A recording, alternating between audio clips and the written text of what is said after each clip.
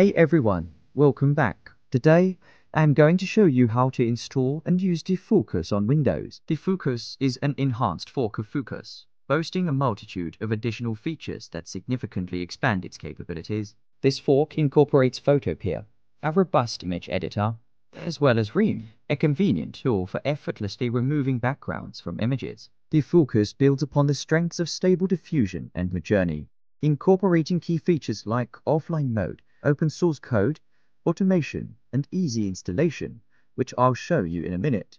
To download the program from GitHub, simply navigate to the repository. I might put a link in the description in case I don't forget. Click on the Releases tab. From there, scroll down to the Assets section and click on the file defooocus.7z. The download will begin, and you can then extract the files to get started. Also download portable Git software. You need this to clone the repository, which is also very simple to achieve, and I will show you in a minute. After unpacking the portable software, open up the folder and run bash. Bash is similar to the Windows command prompt.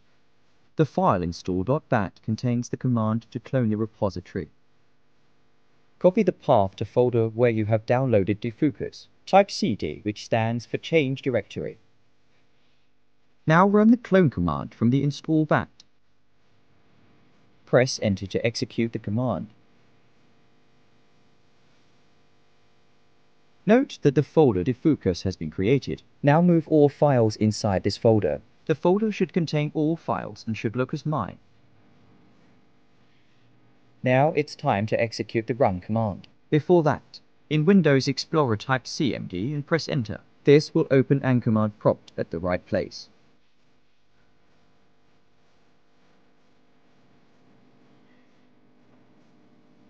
Not sure when you will watch this video, but if you run in the same issue, error number to no such file or directory, here is how I managed to fix the issue. As you can see, the file is available. To fix the issue, open up the run.bat file in a text editor. It's always a good idea to have backup. Before editing, I do a copy and paste. I fixed the problem by replacing Defooocus with a simple dot. Save the file and run the command again.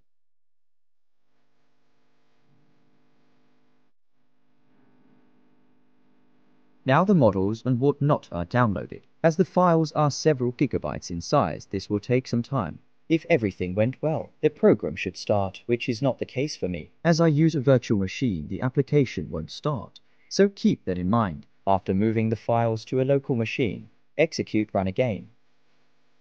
The application runs completely offline. To generate a picture, simply add a description and press the generate button. My video card is some years old. Rendering the picture of the black cat took about 84 seconds on my PC. Judge for yourself, but I think the result is quite nice and looks pretty realistic. I like the details and the composition. I also love the ease of use of the application. Now let's dive into Defooocus and see what else the application has to offer. This time I'm going to use a more complex prompt. If you are lazy like me, just use a PI build prompt.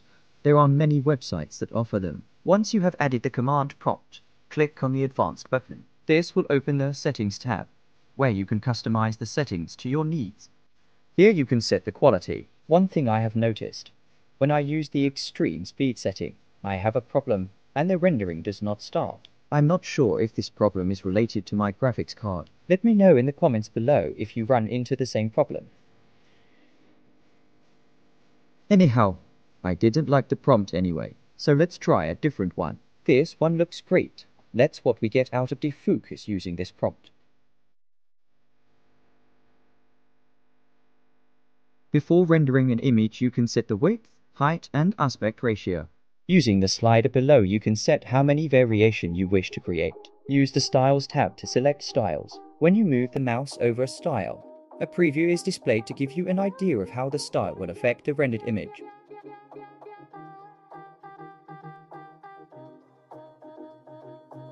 You can also use the quick filter search bar at the top to filter for specific styles. Play around yourself and see what you like best. In the next tab, you can select and add specific models and set the weight of each individual model. The last tab contains advanced settings that I am not interested in at the moment. So let's go back and start rendering. I can't wait to see the results. This time I chose the highest quality available, so it will take some time on my old computer. I love watching how the picture slowly builds up and more details are added. I'll speed up the video for you so that it doesn't get too boring. Since I have set 5 variations for rendering, it takes accordingly. On my computer, it took about 10 minutes for all 5 images, at a resolution of 1024 x 1024. Maybe I should buy a new computer so that I don't have to wait so long. So this is the end result. I think it's pretty impressive compared to other AI generators. I particularly like the simple user interface and the fact that the program can be used offline. Of course, I also love that it costs nothing but electricity. Compared to many similar online image generators like Midjourney, there is no manual tweaking needed. Now, you should know how to install and use Defooocus to create amazing images, and how to get around the problems you may encounter when installing and using the application. I hope you enjoyed the video. Which is your favorite AI image generator? Leave a comment below. See you in the next video.